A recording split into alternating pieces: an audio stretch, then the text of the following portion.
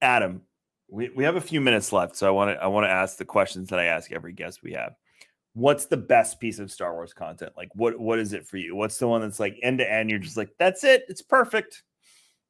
I mean, I don't know. We kind of highlighted on a couple, like, like I said, Darth Maul is like kind of my go-to. So like Duel of Fates, like, it's Duel of Fates. You know what I mean? The whole sequence is amazing. But I really think that character. I mean, I guess you could just say that character, like, because there's moments, right? Like I said already on Mandalore with him and Ahsoka is like, I will never forget that scene with the way they did the lighting and like the explosions in the background and just like this he was correct, he was right, but like it was just like he was so close. And then like obviously at the at the end of Rebels, spoilers or whatever, like, but like it's the progression of Obi-Wan going through the different stances to realize like I know this is it.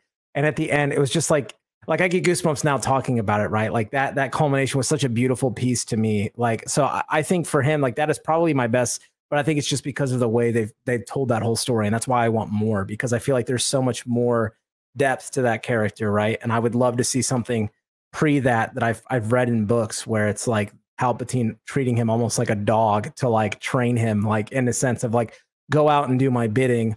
And like him being like, oh, Palpatine just complimented me, which means pain's going to follow. Like, you did a good job. Now here's more pain and suffering. Like, it's just like, there's so much good stuff there that they can do. So I think if it were to me, like to sum up like what it is I think it's Darth Maul because of those like iconic moments that like, I think just kind of overarching story. He has such a good piece with all the content that's already out there. My two favorite lines from those final Clone Wars episodes of Maul is when Ahsoka says, "I'm here to bring you to justice," and Maul says, "Justice is merely the construct of the current power base, a base which, according to my calculations, is about to change." I was like, "Oh my god, that's deep!" Yeah. And then after she beats him, I love when she says, "You're lucky Anakin didn't show up. The way you're fighting, you wouldn't have lasted this long." And Maul goes, "Oh, you have Kenobi's arrogance." I was like, "Oh." It's so deep. And there's like, and like, even like, I mean, and I love Ahsoka. Like, I know clearly now she's like, I think like the fan favorite for current right viewers. Like, I feel like Ahsoka's become super popular. She's the best.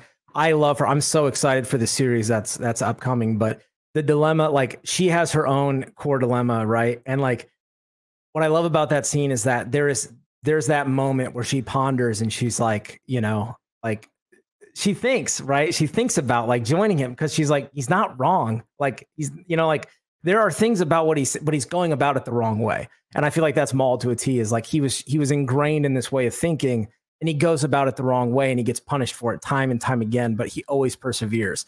So yeah, but no, it just gets deeper and deeper. And to me, like, as I'm a huge D&D nerd and like I'm a huge story guy, audiobooks and all that stuff, like reading and everything. Like, to me, it's the story of a character and all of the changes they go through, the growth, the demise, the rebound, like all of that. And to me, I think he just kind of like really epitomizes that, at least core to me. There's obviously tons of other characters that can do that, but yeah. Yeah, Maul is he's so dynamic. And I think that's the core of what Star Wars is the morality scale. Because how many, even in Legends canon, how many Jedi go off like they're not doing this the right way? They're not going about this the right way. I can find a better way. Count Dooku. He literally called it out and tried to say it, but he went about it the wrong way. Like that all could have been thwarted like a different way, but he went about it the wrong way and failed. Right? Like, Ahsoka's the one who does it right. Mm-hmm. Mm-hmm. She's the one that actually goes out and like achieves the goal.